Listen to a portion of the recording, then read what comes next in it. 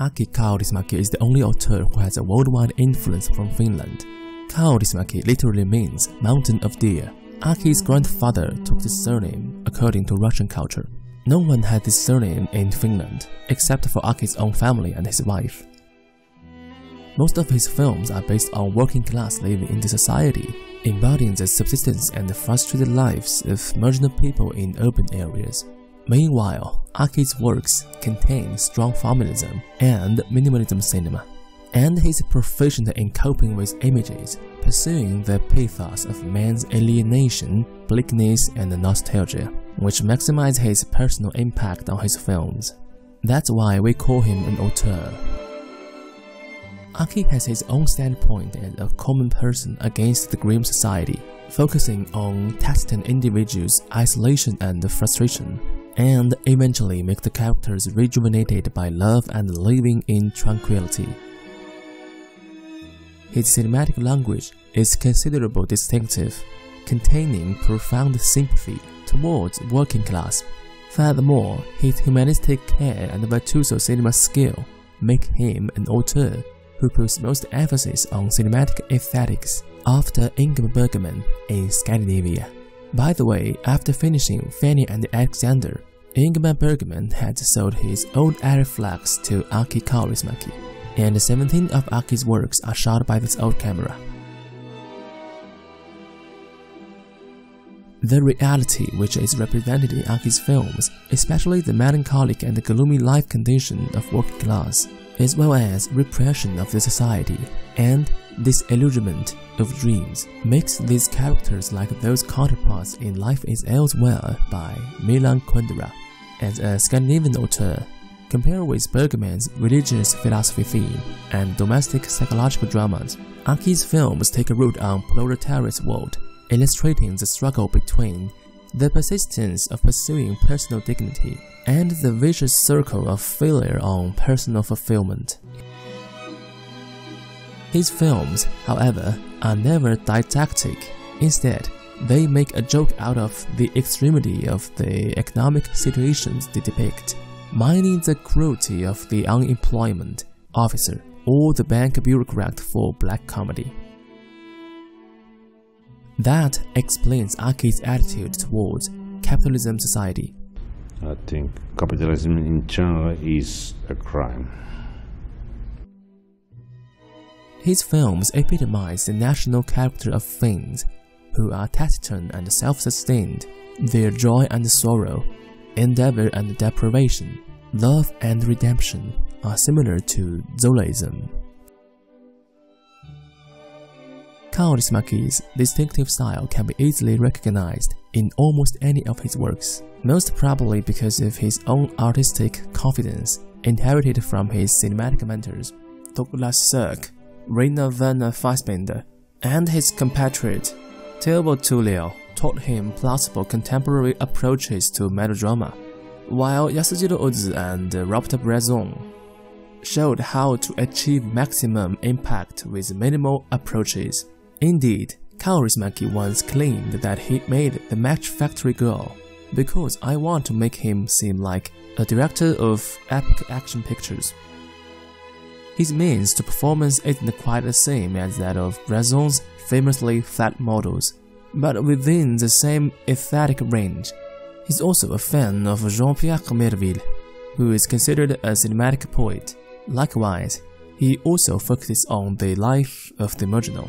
Overt and oblique references to classical Hollywood and French cinema also abound, with Hamlet Goes Business owing much to film noir, while L'Oeuvre is a conscious tribute to the popular front films of the 1930s. Of his contemporaries, Jim Jarmusch is both a friend and a cultural fellow traveler. He showed up in Leningrad Cowboys Go America, while Jarmusch returned the favor by casting familiar Kaurismaki actors in the Helsinki set final segment of Night on Earth.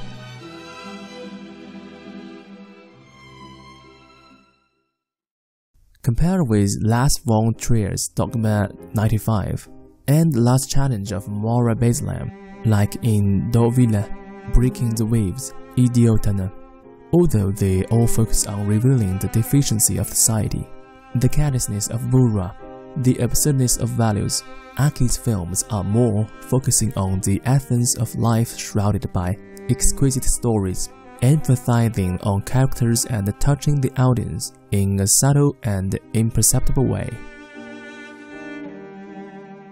Throughout Aki's films, there is simple and plain photography with extremely succinct dialogue and emotions. The dialogue is famously laconic. The articulation is unadorned, direct and in strict standard language, without showing much emotion or drama. Characters frequently stand still and recite the dialogue as if it consisted of eternal truth or nothing at all. These characters rarely smile, nod sadly, and smoke constantly. The camera is usually still. Events are shown in a plain manner, and the characters are usually left alone, facing the consequences. In most cases, the atmosphere, subtexts, and the psychological activities are revealed simply by a gesture or an expression in one's eyes, and the contrast between stillness and movement, simplified but not simple. Aki has declared that his methodology to acting is similar to Bertolt Brecht's theory, that acting should be avoided in films, and the actor should regard himself as a narrator who only quotes the character he is playing. Therefore, the audience would think by sense rather than sensibility. In Aki's later films, like Light in the Dusk, Le Havre, he tends to give us a warm and happy ending, make the marginal people have others to care for them, even though the resignation in their life is irretrievable, while lodging in the grim and cold urban city. His films are rarely involved in religious theme. Occasionally, there shows up the Salvation Army in The Man Without a Past, or he juxtaposes the portraits of Jesus and Urho Kekkonen, who is the president of Finland from 1956 until 1982, ironically in Ariel. Since this film, Aki established the iconography that he would revisit again and again in his later works, a mixture of silliness and nostalgia featuring jukeboxes, Cadillacs, dive bars, street dogs, and Ray-Bans. Aki's repertory company is comparatively small, and the same staff make frequent reappearances throughout his works, as well as his cinematographer, Timo Salminen. Familiar faces include Sakari Kuosmanen, 9 features, 3 shorts, Esko Nikkari, Matto Valtonen, Elina Salo, Sake Järvenpää, Kari Vaananen, Andre Widman, and Marco Beldola, and there are also occasional cameos from more internationally renowned names. These include Jim Jarmusch, Leningrad Cowboys Go America, Sam Fuller, La Vie de Bourème, Jean-Pierre Liu, Bourème, and Le Havre, and Kaurismaki's long-term mentor and collaborator, the Finnish critic, Peter von Berg. But Kaurismaki's 2 favorite actors are unquestionably Kati Autinen and Matti Peronpää, who between them played more leading roles in Aki's film than anyone else, across 10 features, usually as the female lead, and 1 short. The blondie Valerie Ottinen has left an indelible mark on Kaurismaki's work. She was most memorable in the victim-turned-avenger title role of The Match Factory Girl, but she was also the former head waitress in Drifting Clouds, thrown on the scrap heap at 38. Aloitin tiskarina, sitten keittiöapulaisena ja tarjoilijana ennen kuin pääsin hovimestariksi. Voisin vieläkin tarjoilla. Mitä tahansa. Ymmärrän, mutta en voi auttaa. Minulla on jo täysi henkilökunta ja ollakseni rehellinen tarjoilijaksi alat olla jo vanhaa. Olen 38. Siinäpä se. Saatat kupsahtaa milloin tahansa. Itse olet yli 50. Se on eri asia. Minulla on suhteita. Ja poltatkin vielä. Onko sinulla henkivakuutus? Väännetäänkö kättä? Ei.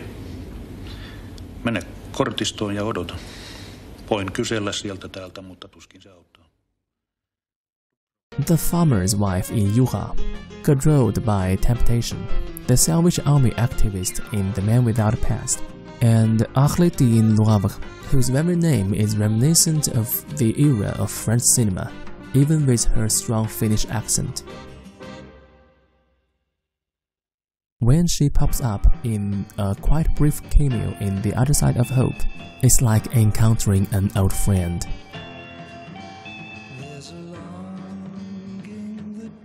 Matti Pelompa, possessor of the downbeat mustache in Kaurismaki's entire rogues gallery, appeared in 10 features, 2 shorts, and quite a few other joint projects, for instance, appearing alongside Aki in several Aki Kaurismaki's films, such as The Liar, The Worthless, as well as the vocalist in Zombie and the Ghost Train.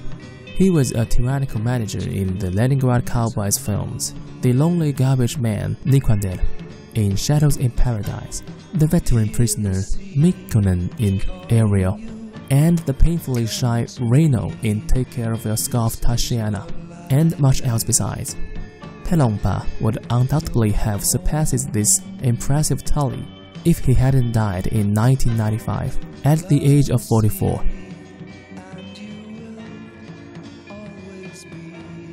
According to Aki's interview, Matti had water on his lungs and he was coughing all the time, but he refused to see a doctor. Finally, it got so bad that his friends carried him handcuffed to a doctor. But it was too late, because by then his heart had been working too hard, and he died because of a heart attack. His old friend promptly paid a moving tribute to him via a still photograph glimpsed in Drifting Clouds, a film in which he was meant to play a significant role, and The Man Without a Past.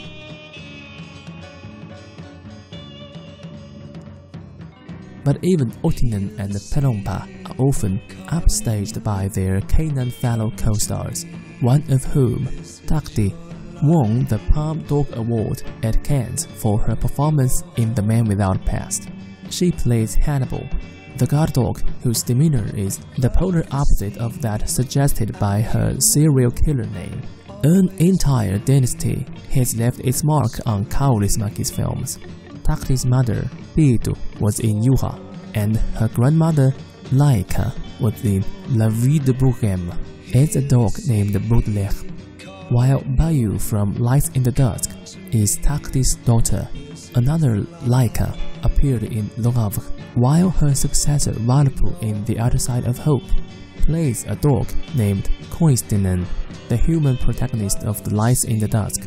Another great performance was given by Pietali in Drifting Clouds, whose solemn demeanor beguilingly echoes that of his newly unemployed owner, while the dog who accompanies the opening credits of Hamlet Goes Business immediately caught my attention because of his cute barking and cuddly appearance.